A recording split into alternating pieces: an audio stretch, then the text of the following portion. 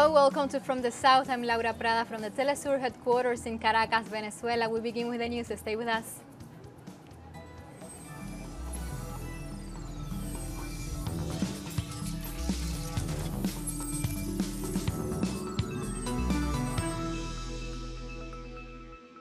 Venezuelan President Nicolas Maduro has proposed that early elections are held for the opposition-led National Assembly. President Maduro made the announcement this Monday, May 20th, that marks 1 year since he was re-elected with nearly 68% of the votes, beating two opposition candidates. Since the election, the president survived an assassination attempt and the latest coup attempt, which took place on April 30th. Chavistas are also celebrating the country's triumph over the sabotage of the electrical system and resilience of the people amid the financial blockade and theft of Venezuela's assets.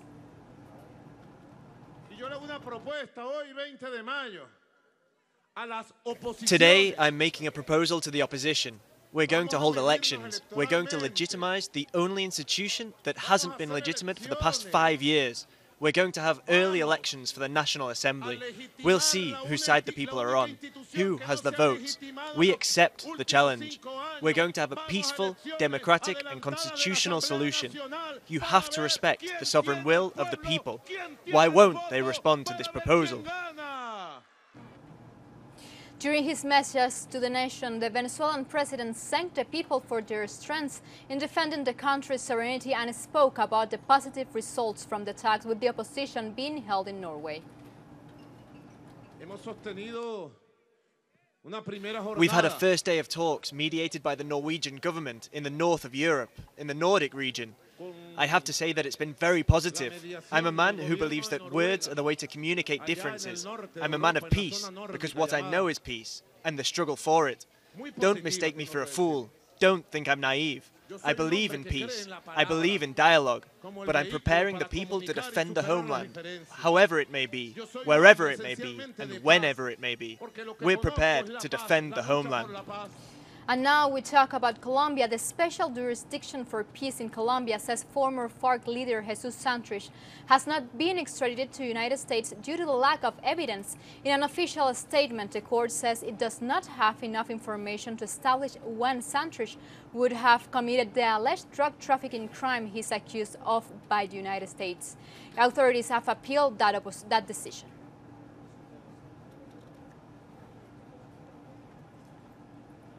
Meanwhile, the FARC political party has rejected the judicial plot against Jesus Santrich. In an official statement, the party also rejected the role of the state in the killing of peace supporters and says it will take urgent actions to guarantee that peace agreements are fulfilled.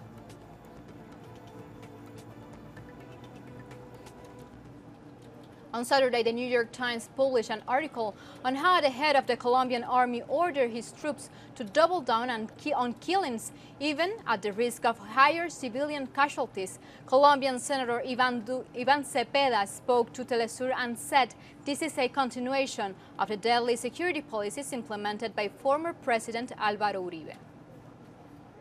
We have is an attempt to resurface all criminal practices against human rights. The main object here is to design policies and legal instruments to allow members of military forces to murder people in order to fulfill a series of requirements and reach a specific number of murders and prepare a report for their higher officials. We need to completely eradicate these criminal acts from the history of the military forces of Colombia. If it is a part of the doctrine that any measure is vital to obtain results, it is obvious that they are going to present formal results by murdering social leaders and civilians.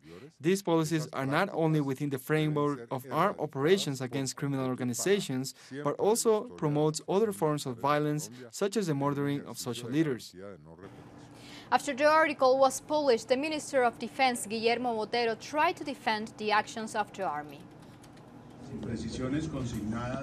After the inaccuracies published in an article during the weekend, I will say that the main point to clarify to the public opinion is that according to a decree of the Colombian Constitution of 2011, the defense of the people's rights is to face the aggressors. This is the purpose of the Colombian military forces. The aggressor needs to be under control. People that vulnerate the law must face justice, and we do it based on our Constitution and the Supreme Court of Justice. I repeat what I said many times on August 7, 2018. President Ivan Duque asked me to observe the law, the Constitution, and the human rights. And I have repeated this many times to commanders, and they have also reiterated it to their members. Also responding to the article, a lawyers' association denounced the selective assassination policies of the armed forces. The José Alvear Restrepo organization said that the same situation led to the murder of thousands of young people in the so-called false positive scandal from 2002 until 2010. They said the order given by the army authorities placed innocent civilians at risk. And a Colombian feminist activist, Mayerlis Angarita, was attacked while inside a car in Barranquilla. She had previously denounced death threats against her from her work with the victims of the armed conflict. Mayerlis Angarita works with a group of hundreds of women after the peace agreement was signed. She was traveling with her children and a nephew on Saturday when an armed man approached the car and shot at her. Police said they were investigating the incident.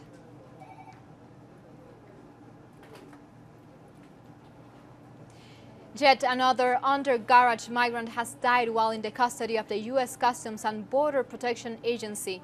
In an official statement shared on social media, the agency says a 16-year-old Guatemalan boy passed away early on Monday at the Vzla station in the Rio Grande Valley.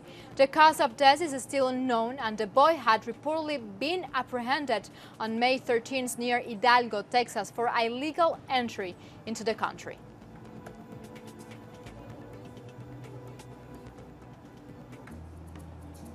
Like this, you go to a first break here from the South. Make sure you follow us on Twitter at Telesur English and on my account at Laura P. Telesur. Stay with us.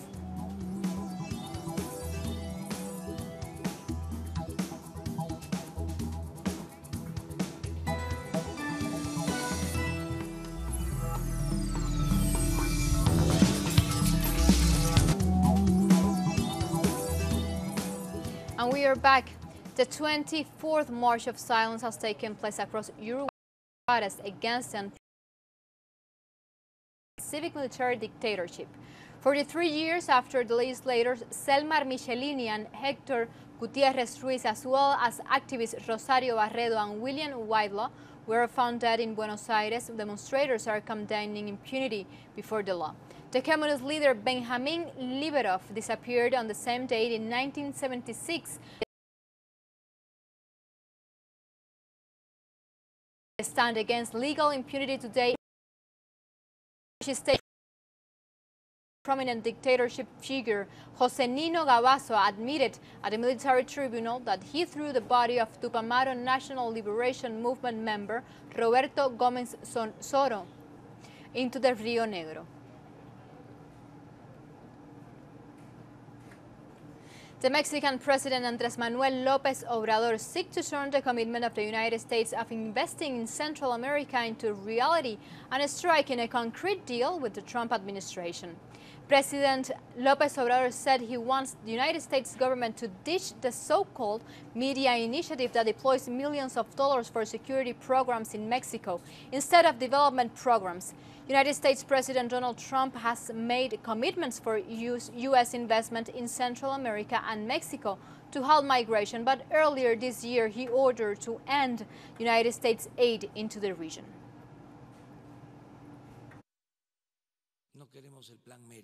We do not want the Merida plan. We do not want helicopter gunships. We don't want that type of cooperation. We want cooperation for development, because that is what will help us calm the country, calm Central America, and to have peace with justice and well-being. And human rights organizations in El Salvador are opposing attempts by lawmakers to pass a national reconciliation law that would allow to pardon war crimes committed during the 12-year-long armed conflict in the country. What consequences would this bring? Let's find out more in the following story. Relatives of victims of the armed conflict are demanding truth, justice, and reparations from the state in cases of serious human rights violations during the El Salvador Civil War, which left over 75,000 dead and missing. Blanca Salazar condemns the kidnapping of 3 of her brothers in 1989. We've been to military bases, to police stations, to prisons, but as time passes, we stop hearing anything about them. No one tells anything, so we left it at that. We looked for my brothers for so long, but we stopped because no one longer had hope. The situation of victims is increasingly complicated because of the intentions of a commission of the Legislative Assembly, which wants to approve a national reconciliation law, considered by many as a new amnesty law for war criminals, something that's already been deemed unconstitutional since 2016. History has already taught us that impunity is not the way towards a national reconciliation. As such, we make an appeal to the Legislative Assembly, to the elites behind it who are pushing for this agreement, not to make the same mistake that was made in 1993. A new amnesty is not right. It is not in accordance with our national legal system or with what is mandated by the Constitutional Court. Therefore, we are going to continue denouncing the proposed silencing of victims' voices. UN transitional justice experts urge lawmakers not to pass a bill which would lead to the immediate pardon of war criminals. I think the victims deserve respect, they deserve dignity, they deserve justice. They deserve to know the whole truth about those who have disappeared and those who were murdered. A few days before the end of President Salvador Sánchez Serén's term in office, victims demand that the president veto the reconciliation law if it is approved, since those who support it participated in serious human rights violations, which would go unpunished. Authorities continue to expel farmers from the Panamanian region of Baru from their territory, which will be given to the international corporation Del Monte. The communities reject the decision, saying that hundreds of families depend on the land to survive. Felicito Pitti has been farming these lands for more than 20 years, but now the Panamanian authorities have destroyed his crops and the plantations of another 100 local farmers in order to give the lands to the company Del Monte. We are proud to continue to farming this very productive territory, but they have destroyed the land. There are approximately 25 local farmers who have lost everything. The machine from the company came with the complicity of authorities. The machines keep sweeping the land, which was taken by the farmers after the company Chiquita Brands International abandoned the area in the 1990s, leaving the place in poverty. You can see what is happening here. You can see the machine damaging the crops.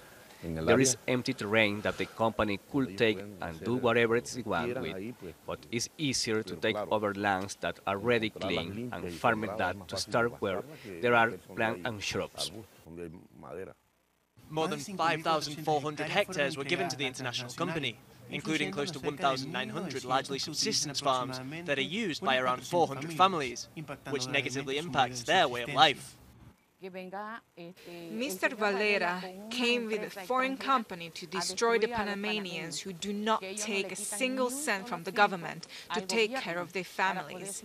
What the government is doing is not right. There is barely any evidence of the old banana crop. The farmers return from their land, fearing what the companies may leave behind. There is nothing, only total destruction. This is not right. The community has to get together and denounce the authorities before a court, including the president, because of the continuous prosecutions leveled against them.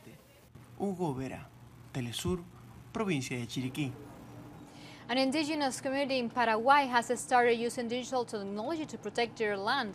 The tech project includes several people called monitors that take photographs using a cell phone app to automatically create a map to outline the borders of the terrain. The community says this will help them protect lands that in the past have been occupied by large-scale producers. The loss of land and natural resources are the main issues for the communities.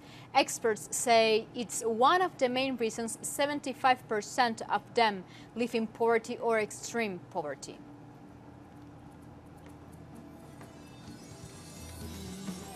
Time for a second break. Stay tuned.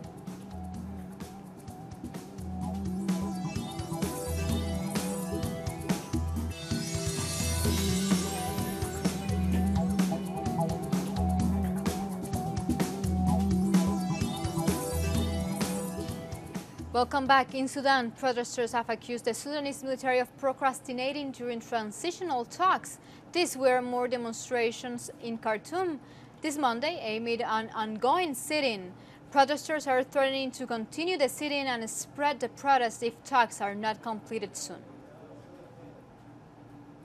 Military Council does not give us all our demands. At the next negotiation session at 9 p.m., we will continue our sitting everywhere and take our demands away because all that is happening now is procrastination.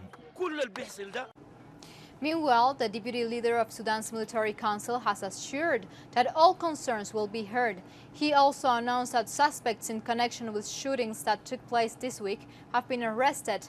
Unidentified attackers opened fire this Monday at a sit-in by pro-democracy demonstrators, killing one police officer and injuring several people. We want free and fair elections, and for the Sudanese people to elect whom they want. The perpetrators who killed protesters have been arrested and will be revealed to the media shortly or after a few hours, but will be presented today. They recorded a judicial confession and were taped doing so. If we are liars, the camera does not lie. And the Palestinian Authority has said the U.S. government did not consult them regarding a U.S.-led conference in Bahrain next month designed to encourage investment in the West Bank and Gaza Strip. The White House announced the conference on Sunday, and they say it's part of President Donald Trump's so-called deal of the century.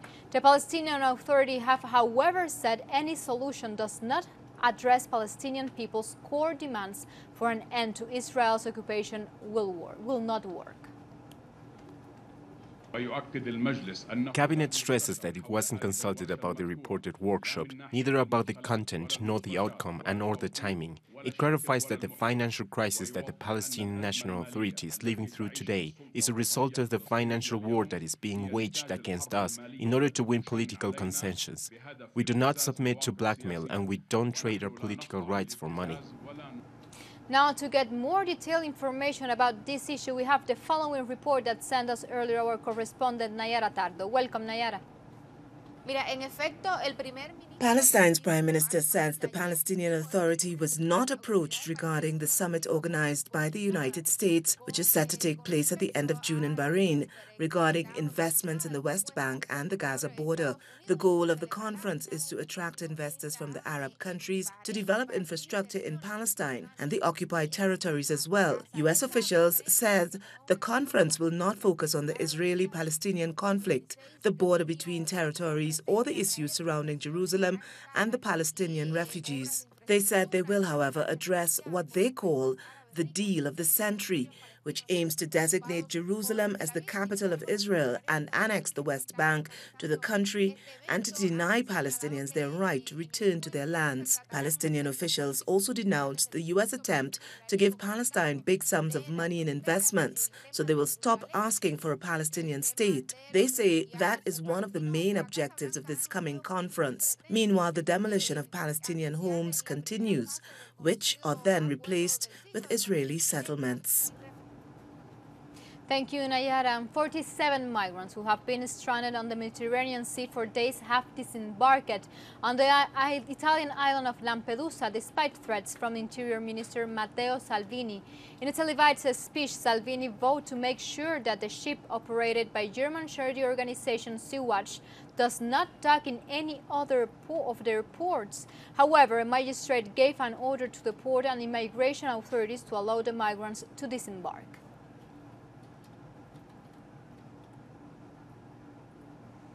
And the U.S. Embassy in Uganda has announced it is aware of reports of U.S. pastor who is distributing an extremely dangerous substance said to be a miracle cure to people. The substance is said to actually be a solution made up from industrial bleach, which the pastor is reportedly claiming that the toxic fluid eradicates cancer, HIV, malaria, and most other diseases. The solution was being given to infants as young as 14 months old.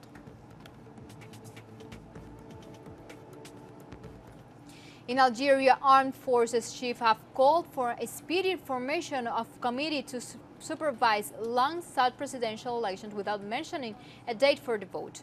Lieutenant General Ahmed Gaed Salah said elections are the best way to overcome the country's ongoing political crisis and to avoid a constitutional vacuum. A presidential election had previously been scheduled for July 4th. Like this, we've come to the end of this news brief, but you can find this and much more other stories on our website, telesurenglish.net, where of course you can read opinion article or watch our special interviews.